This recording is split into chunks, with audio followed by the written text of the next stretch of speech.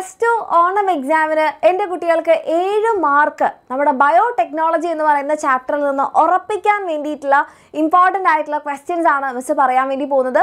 അപ്പം ഈ ഒരു വീഡിയോ കണ്ടു കഴിഞ്ഞാൽ നിങ്ങൾക്ക് എന്തായാലും 7 മാർക്ക് ഉറപ്പിക്കാം. അത്രയും ഷുവർ ആയിട്ടുള്ള ക്വസ്റ്റ്യൻസ് ആണ്. ആൻഡ് അത് മാത്രമല്ല, ഇന്ന് വൈകിട്ട് 7 മണിക്കുള്ള നമ്മുടെ ലൈവും മിസ് ചെയ്യാതിരിക്കുക. ഓക്കെ, അപ്പം ഓണം എക്സാം അങ്ങനെ നമ്മൾ തകർക്കുന്നതായിരിക്കും. അപ്പോൾ ഒട്ടും സമയം കളയാതെ എൻ്റെ കുട്ടികളുടെ ഫസ്റ്റ് ക്വസ്റ്റ്യനിലേക്ക് പോവാം.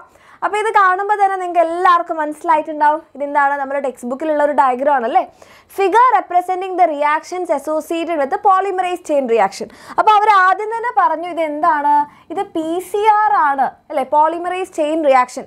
ഇത് ചില സമയത്ത് ഇങ്ങനെ തന്നിട്ട് PCR എക്സ്പാൻഡ് ചെയ്യാനും ചോദിക്കാറുണ്ട്. അപ്പോൾ പോളിമറൈസ് ചെയിൻ റിയാക്ഷൻ പറഞ്ഞു കൊടുക്കാം. ദെൻ നമ്മുടെ ക്വസ്റ്റ്യൻ അതല്ല, name the steps ABC in this process.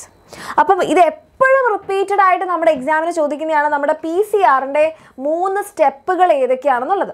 അപ്പോൾ ഏതൊക്കെയാണ് നമ്മുടെ PCR-ൻ്റെ 3 സ്റ്റെപ്സ് അല്ലേ? നമുക്ക് ആകെ 3 സ്റ്റെപ്സ് ഉള്ളത്.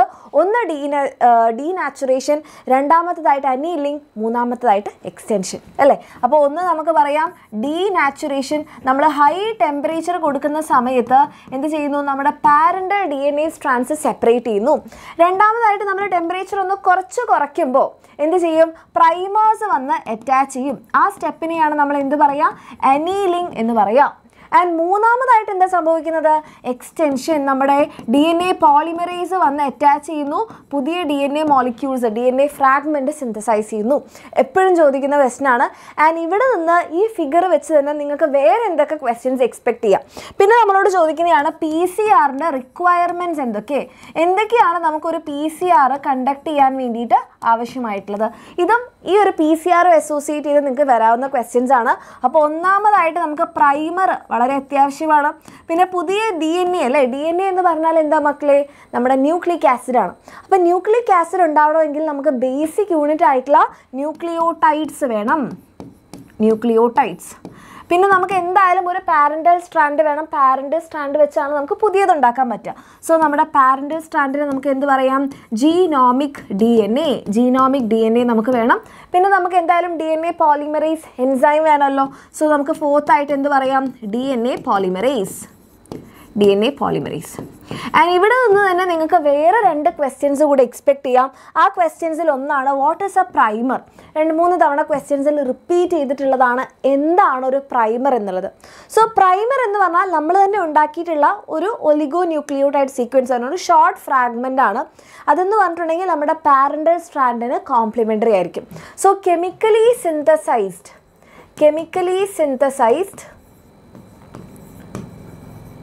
synthesized oligonucleotides which are complementary okay, complementary to parental strand. അല്ലെങ്കിൽ ടെംപ്ലേറ്റ് DNA എന്ന് പറഞ്ഞാലും ഓക്കെയാണ്. ടെംപ്ലേറ്റ് DNAക്ക് കോംപ്ലിമെൻ്ററി ആയിട്ടുള്ള ഒരു കുഞ്ഞ് ഫ്രാഗ്മെൻ്റ് ആണ്. പിന്നെ നമുക്ക് ഇവിടെ നിന്ന് ചോദ്യം വരാൻ സാധ്യതയുള്ള ഒരു ഏരിയ ആണ്, ഏത് DNA പോളിമറൈസ് ആണ് നമ്മൾ ഉപയോഗിക്കുന്നത്. അപ്പം നമുക്കറിയാം നമ്മൾ ഈ ഒരു PCR ചെയ്ത സമയത്ത് നമ്മൾ നല്ല ടെമ്പറേച്ചർ കൊടുക്കും. സാധാരണ എല്ലാ എൻസൈംസും ഹൈ ടെമ്പറേച്ചറിൽ ഡീനാച്ചുറേഷൻ സംഭവിക്കും. പക്ഷേ ഇവിടെ നമ്മൾ ഉപയോഗിക്കുന്ന നമ്മുടെ എൻസൈമാണ് ടാക് പോളിമറൈസ്. അപ്പോൾ ടാക് പോളിമറൈസിന് എന്തുകൊണ്ട് ഹൈ ടെമ്പറേച്ചറിൽ ഡീനാച്ചുറേഷൻ സംഭവിക്കുന്നില്ല? കാരണം ഇതെടുത്തിട്ടുള്ളത് ഒരു ആർക്കി ബാക്ടീരിയയിൽ നിന്നാണ്. ആ ബാക്ടീരിയയുടെ പേരും ചോദിക്കാറുണ്ട്, തെർമസ് അക്വാറ്റിക്കസ്. അപ്പോൾ തെർമസ് അക്വാറ്റിക്കസ് എന്ന് പറയുന്ന ബാക്ടീരിയയിൽ നിന്നാണ് നമ്മൾ ഈ ഒരു എൻസൈം ഐസൊലേറ്റ് ചെയ്തത്. ഈ ഒരു എൻസൈമിന്, ഈ ഒരു ബാക്ടീരിയയ്ക്ക് ഹൈ ടെമ്പറേച്ചർ റെസിസ്റ്റ് ചെയ്യാൻ പറ്റുന്നത് കൊണ്ട് തന്നെ ഈ ഒരു എൻസൈമും എന്ത് ചെയ്യും, ഹൈ ടെമ്പറേച്ചറിലും ഡീനാച്ചുറേഷൻ സംഭവിക്കില്ല. സോ PCR എന്ന് വരാൻ സാധ്യതയുള്ള എല്ലാ ക്വസ്റ്റ്യൻസും നമ്മൾ പറഞ്ഞിട്ടുണ്ട്. ഇനി അടുത്തൊരു ക്വസ്റ്റ്യൻ എപ്പോഴും ചോദിക്കുന്നതാണ് മക്കൾ. ഇത് നിങ്ങൾക്ക് ഇവിടെ തന്നെ കാണാം, മാർച്ച് 2022 5 മാർക്കിന് ചോദിച്ചിട്ടുള്ളതാണ്. Okay, question എന്താണ്, restriction enzymes are widely used in biotechnology. Name 2 kinds of restriction enzyme. നമുക്ക് restriction enzymes purpose എന്താണെന്ന് നമുക്കറിയാം അല്ലേ, കട്ട് ചെയ്യുക എന്നുള്ളതാണ്. DNA ഫ്രാഗ്മെൻറ്റ്സിനെ കട്ട് ചെയ്യുക എന്നുള്ളതാണ്. ആൻഡ് 2 ടൈപ്പ് റെസ്ട്രിക്ഷൻ എൻസൈംസ് എന്ന് പറയുമ്പം we have exonucleases എന്താണ് ചെയ്യുക, remove nucleotides from their ends. അല്ലേ, ഏറ്റവും ടിപ്പിൽ. അപ്പോൾ ഇതാണ് നമ്മളുടെ DNA ഫ്രാഗ്മെൻ്റ് എങ്കിൽ ഈ DNA ഫ്രാഗ്മെൻറ്റിൻ്റെ എൻഡിൽ കട്ട് ചെയ്യുന്നവരെയാണ് നമ്മൾ എന്ത് പറയുന്നത്? എക്സോന്യൂക്ലിയേസസ്. ആൻഡ് രണ്ടാമത്തെ കാറ്റഗറിയാണ് എൻഡോന്യൂക്ലിയേസസ്. ഇവരെവിടെയാണ് കട്ടുണ്ടാക്കുക? നടുവിലാണ്, അല്ലേ. വിത്തിൻ ദ DNA ആണ് ഇവരെന്ത് ചെയ്യുന്നത്? മുറിക്കുന്നത്. സോ നടുവിലായിട്ട് കട്ട് ചെയ്യുന്നവരെയാണ് നമ്മൾ എന്ത് പറയുന്നത്? എൻഡോന്യൂക്ലിയസ് എന്ന് പറയുന്നത്. ദെൻ അടുത്ത question, explain the naming procedure. മക്കളെ എപ്പോഴും എക്സാമിന് ബയോടെക്നോളജിയുടെ ഈ ചാപ്റ്ററിൽ നിന്ന് റിപ്പീറ്റ് ചെയ്യുന്നൊരു ക്വസ്റ്റ്യൻ ആണ് ഇവരുടെ നെയിമിംഗ് പ്രൊസീജിയർ എക്സ്പ്ലെയിൻ ചെയ്യാന്നുള്ളത്. അപ്പോൾ നെയിമിംഗ് പ്രൊസീജിയർ എക്സ്പ്ലെയിൻ ചെയ്യാൻ പറയുമ്പം നമുക്ക് എന്ത് ചെയ്യാം? ഒരു എക്സാമ്പിൾ വെച്ചിട്ട് വേണം പറയാൻ. ആൻഡ് ഇതാണ് നമ്മുടെ ടെക്സ്റ്റ് ബുക്കിൽ തന്നിട്ടുള്ള എക്സാമ്പിൾ. സോ ഇവിടുന്ന് ഓരോന്നും നമുക്ക് എടുക്കാം. ആദ്യത്തെ ഈ എന്താണ്? ജീനസ് നെയിമാണ്, അല്ലേ. Genus name of microbe. Genus name of microbe. ഏത് മൈക്രോ ഓർഗാനിസത്തിൽ നിന്നാണോ ഈ ഒരു എൻസൈം ഐസൊലേറ്റ് ചെയ്തത് അതിൻ്റെ ജീനസ് നെയിം.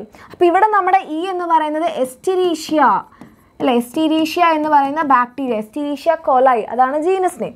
സോ അടുത്ത 2 ലെറ്റേഴ്സ് എന്ന് പറയുന്നത് സ്പീഷീസ് നെയിമാണ്. ആ ഒരു മൈക്രോ ഓർഗാനിസത്തിൻ്റെ സ്പീഷീസ് നെയിമാണ്. അപ്പോൾ നമുക്കറിയാം എസ്റ്റിരീഷ്യ കോലായി, ഈ കൊലായി, അതാണ് അടുത്ത 2 ലെറ്റേഴ്സ്. ദെൻ R എന്ന് പറഞ്ഞിട്ടുണ്ടെങ്കിൽ അത് അതിൻ്റെ സ്ട്രെയിൻ ആണ്, സ്ട്രെയിൻ ഓഫ് ബാക്ടീരിയ. ഏത് സ്ട്രെയിനിൽ നിന്നാണ് നമ്മൾ എടുത്തത്? ഇത് നമ്മൾ എടുത്തിട്ടുള്ളത് RY13 എന്ന് പറയുന്ന ഒരു സ്ട്രെയിനിൽ നിന്നാണ്.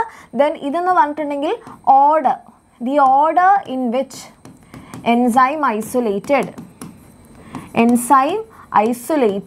from that strain. ആ ഒരു സ്ട്രെയിനിൽ നിന്ന് ഇത് എത്രാമത്തെ ഓർഡർ ആണ് എന്നുള്ളതാണ് ആ ഒരു റോമൻ ലെറ്റർ കാണിക്കുന്നത്. സോ വെരി സിമ്പിൾ, പക്ഷേ എപ്പോഴും റിപ്പീറ്റ് ചെയ്യുന്നൊരു ക്വസ്റ്റൻ ആണ്. അപ്പോൾ ഇതിൻ്റെ മക്കൾക്ക് യൂസ്ഫുൾ ആയെങ്കിൽ തീർച്ചയായിട്ടും കമൻറ്റ് ചെയ്യുക. ഓക്കെ. ആൻഡ് അതുമാത്രമല്ല, ഇന്ന് വൈകിട്ടുള്ള നമ്മളുടെ മാരത്തൺ ലൈവ് മിസ് ചെയ്യാതിരിക്കുക. നമ്മൾ നമ്മുടെ +2 എക്സാം തകർക്കുന്നതായിരിക്കും.